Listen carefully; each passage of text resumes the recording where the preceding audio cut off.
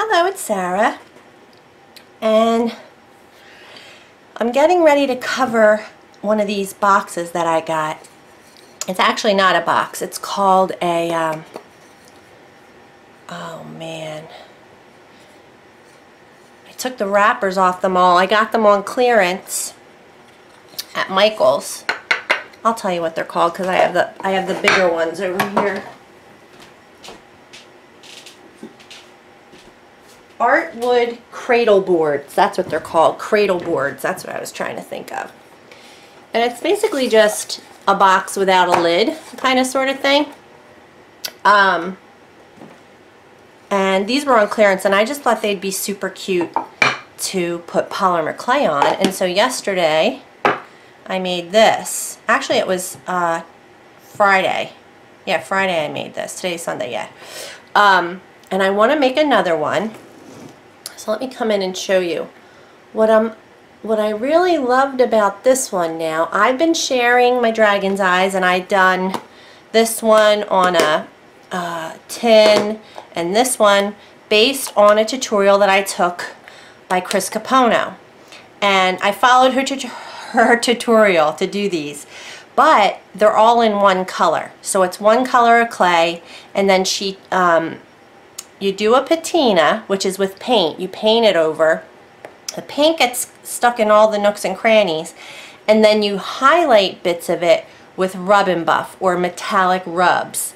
That's how you make it look dimensional, and it changes it up a bit. She also uses like what's it called? This one. My brain isn't working. Glossy accents to highlight areas too. So I've been doing it that way, and then it occurred to me, I took another class last year. I took the Polymer Clay Adventure, and Chris taught this piece in there, and I've shared this previously, and I remembered that with this one she used a blend of clay. So and I didn't do too good of a job on it, so it'll be hard to tell, but you can kind of tell there's a strip of brown going through the middle of this, and then both these sides, this is a little more goldish brown, and then this is green. So it's three colors, and then you incorporate three colors or more, and then she actually had an accent color in here as well. So I remembered that, and I was like, well, what the heck, I really like that better. So when I made this dragon's eye, that's what I did. And I actually just used scraps, so I can't even tell you what colors these were.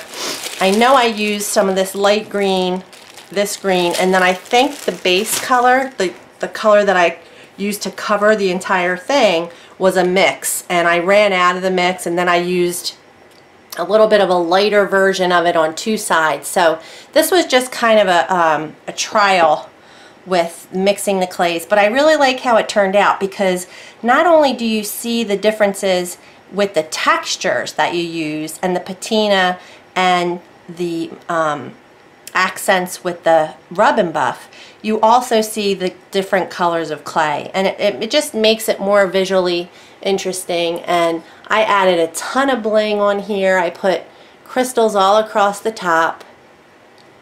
I just got into my jewelry stash and pulled things that, like, there's a kind of, I mean, I don't know if that has too much. This one, where is the other one? This one. This one's just like a,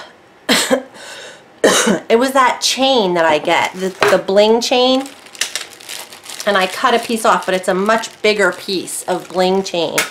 I used 2 pieces of that, a gem, and this gem looks cool because it's a yellow gem, but then when I squished it into the clay, the green clay is kind of shining through. It's like making it two-toned.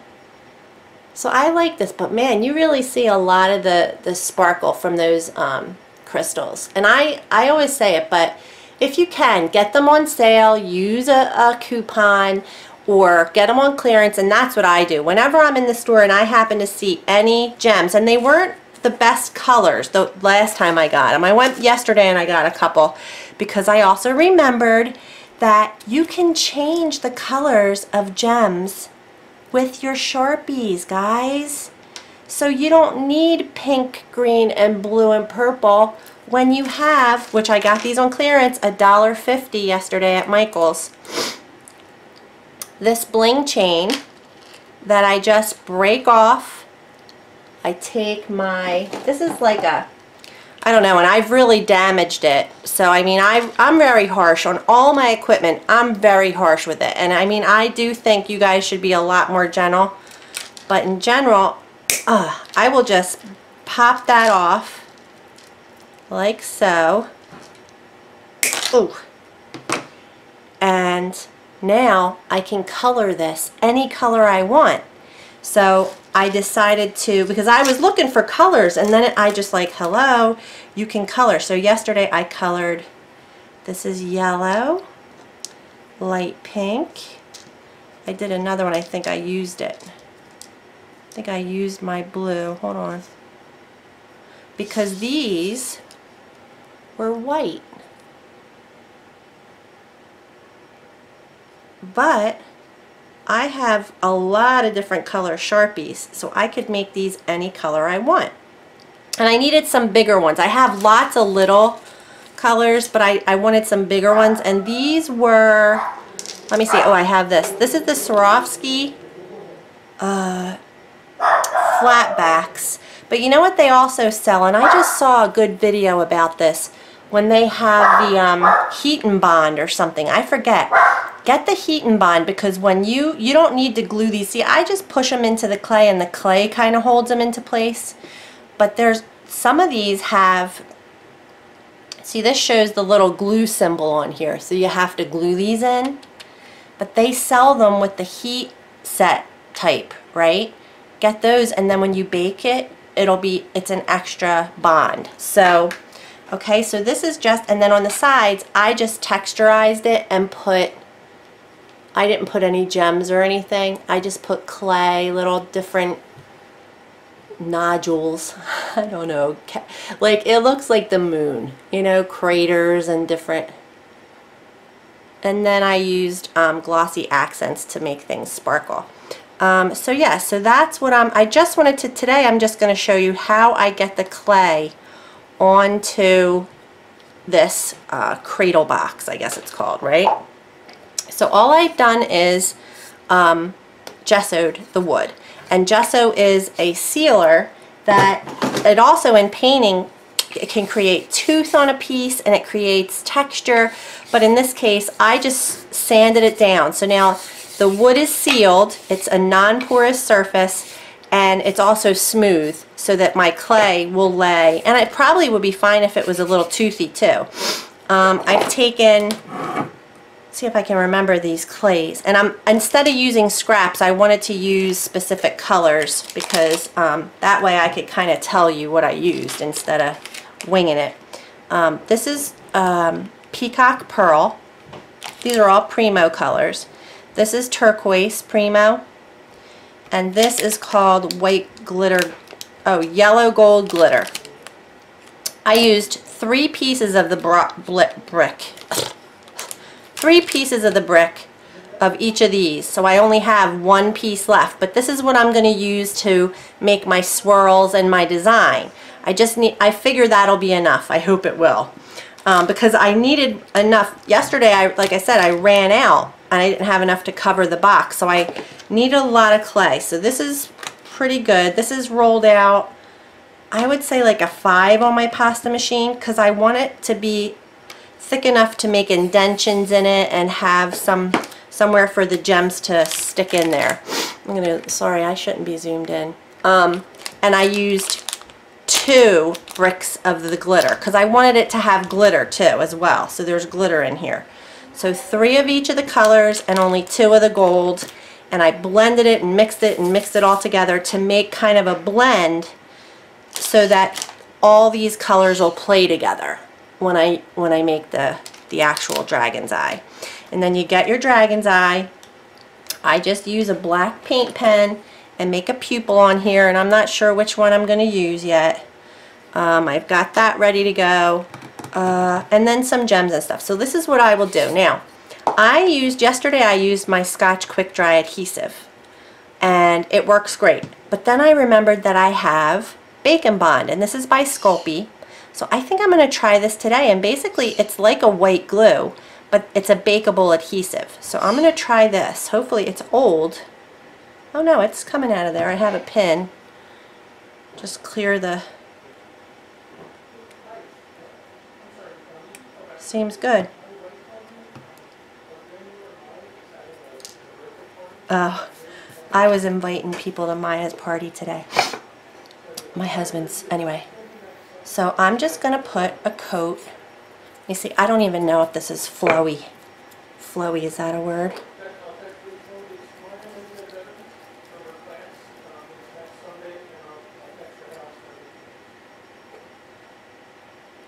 There we go.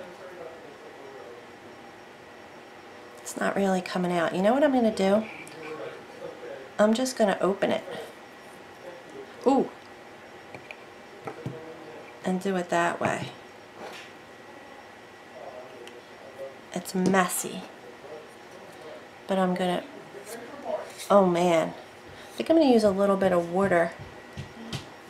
Who called back? Emily. Yay! Hey, Mama. Are you leaving? Give me kisses. I love you. So I'll work on calling people, okay?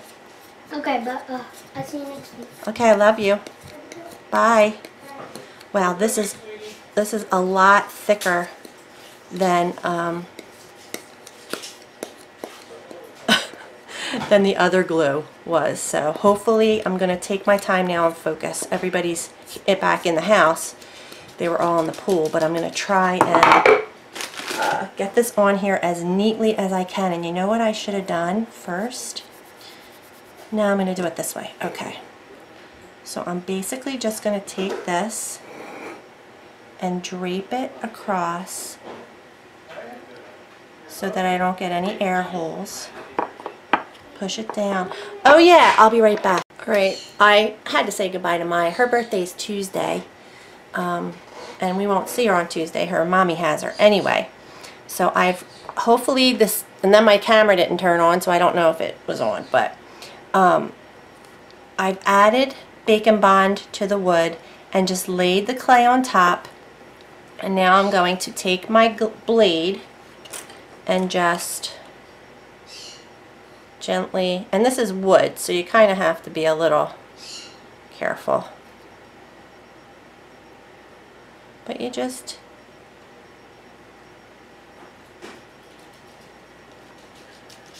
I could pull it probably.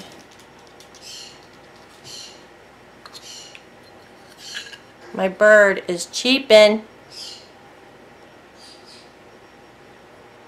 She hears me talking. When she hears me talking, she wants to be involved.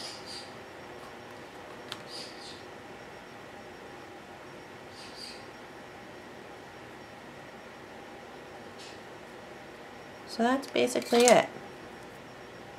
You want to make sure there's no air bubbles. That's the only problem, and I think there is one right there.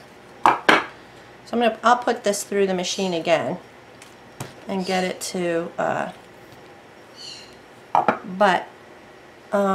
know what, I'm not even going to texturize it yet.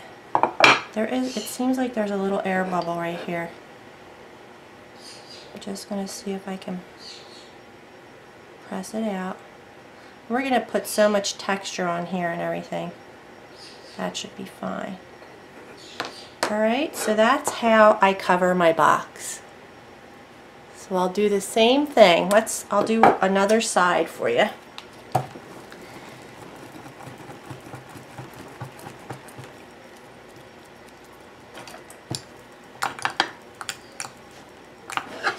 Gotta get it small enough to fit through the machine. Ugh. And this is on 5 or... Hey Joe, Yeah. Can you close the door? Yeah. Okay. Let me see. Yeah, I think that's on a 5. So I'm going to do the same thing. Take the Bacon Bond. Just a little bit. Oh, geez. It's not very flowy. it's stiff. It's quite stiff actually compared to like regular white glue. And I'm just spraying it a little to get it to move. I don't know if that ruins the adhesion, but it sure feels sticky. And I'm smoothing it out. And I'm going to do the same thing. Just lay this right over the surface. Hopefully, you know what, you should do it like slowly like that. Like push the air bubbles out. And I have a, yes, again, I'm just going to cut away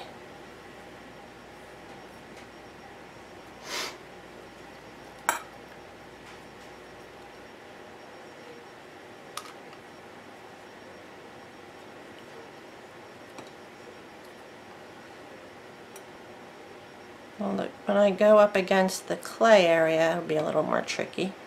I think I'll lay it down and do it that way.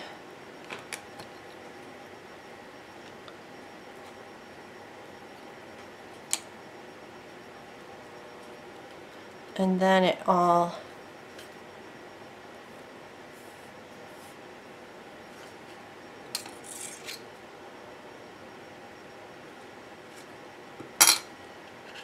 I'm getting kind of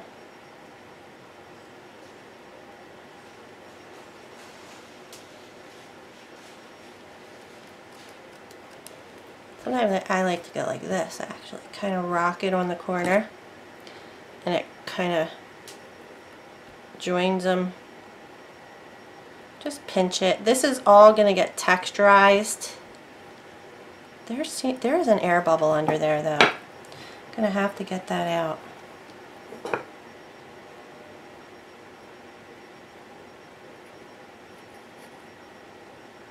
And just created an opening and then I push the air that way. Hopefully that'll get rid of it.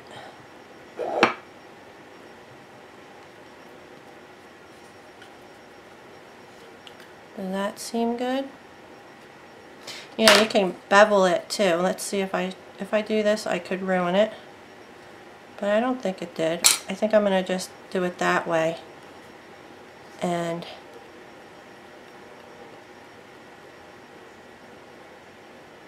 I think that's going to work better.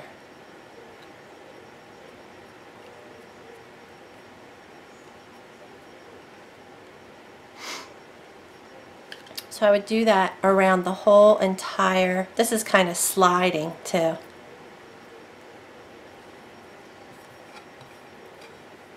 So I should have enough clay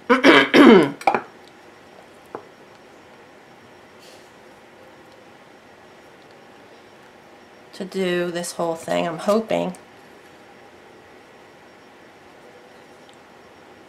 I could probably do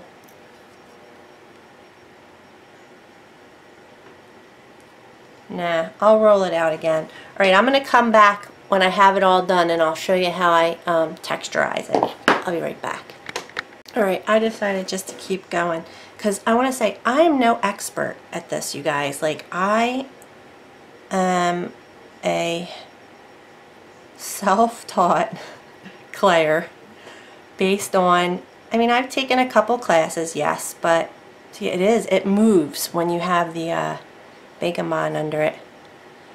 I've taken some classes and I like to share my knowledge, but I don't feel like my word is, you know, the end all. Wait, this looks like it has a hole too. I mean an air bubble. So just know that. I don't want to, I don't know. I have never used Bacon Bond before, so I don't feel like really comfortable knowing what I'm doing with that. Like adding that water makes me a little nervous. But it is a water-based product, so I'm sure it's fine, you know. I think I can bevel this edge too. That worked fine.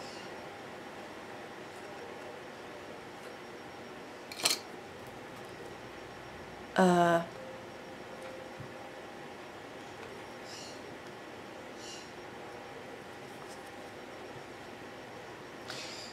I just found someone, a clayer. She's called the Mad Housewife, I'm pretty sure. I'm going to put the link for her in the description box. And she's new. She's only got, she already has about 700 subscriptions, but she's only been making videos for like 3 months. She does a lot of tips and tricks, and I just watched one, I wish I knew this, when I first started claying, stuff like that. So I'm going to put a link to her channel in the description box, because there are a lot more knowledgeable people than I am. I just love to make things and play, and in this medium I don't feel like that I've been doing it long enough to really have all the answers for you guys. That's what I'm trying to say. I just wing it and do it, and they turn out pretty good, but like, I don't know. I'm just letting you know that. Okay, I just wanted to let you know that. I'm going to bevel this edge too, because I like that now.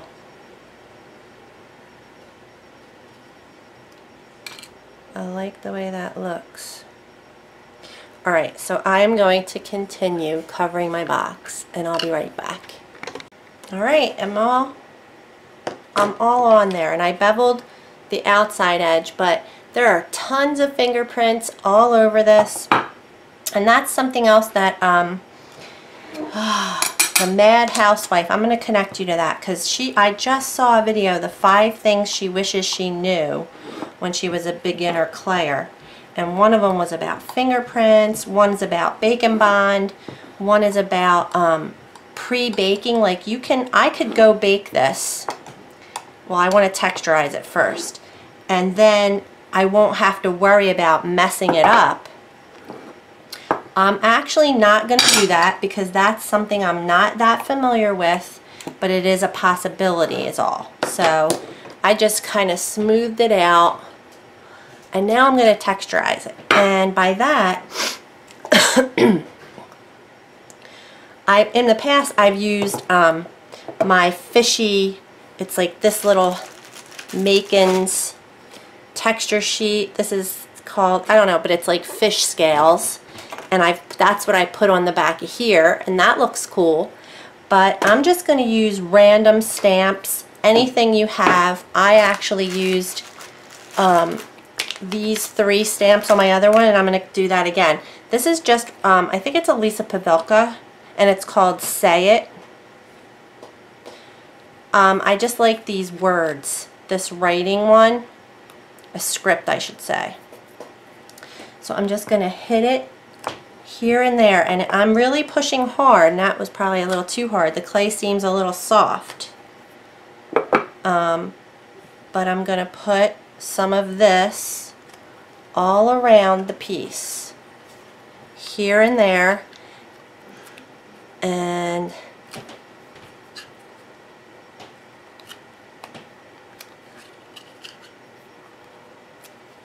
this is where the mixed media again comes into play, and that's why I love it so much. I'm using stamps. You could use any texturizing tool on this. Something that's firm is best probably too, because it needs to make it a nice indentation into the clay.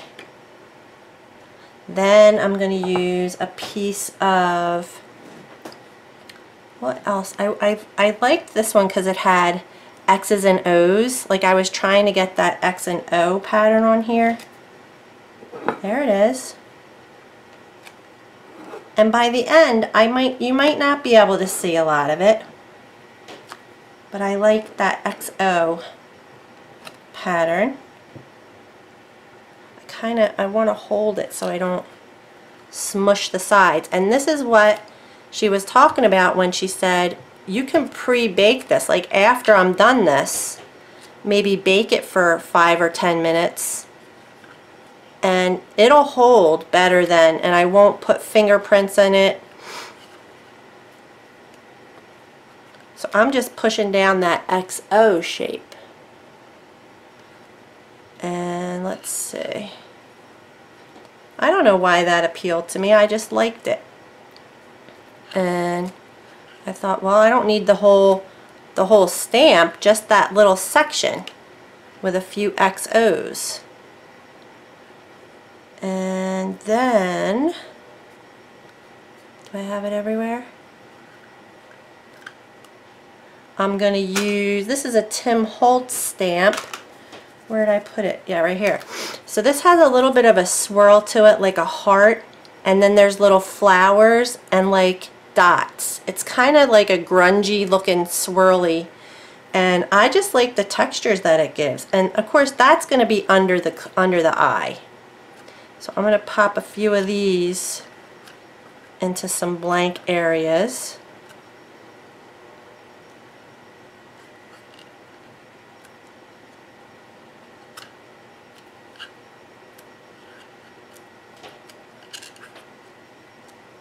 And I'm not going to pre-bake this, but I'm just telling you that because she mentioned it and I've not tried it, but she said it's a lifesaver, and maybe in this project it won't matter as much,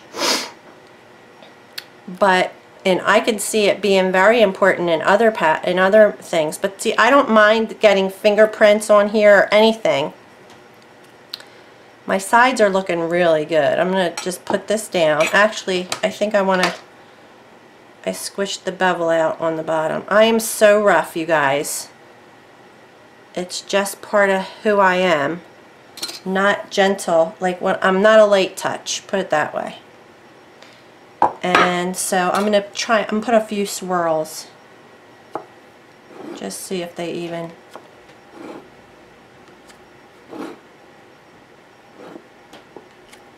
Right on top. It's like a heart shape. But that's a lot of texture. Let me come in. So all that is going to be underneath whatever else I add.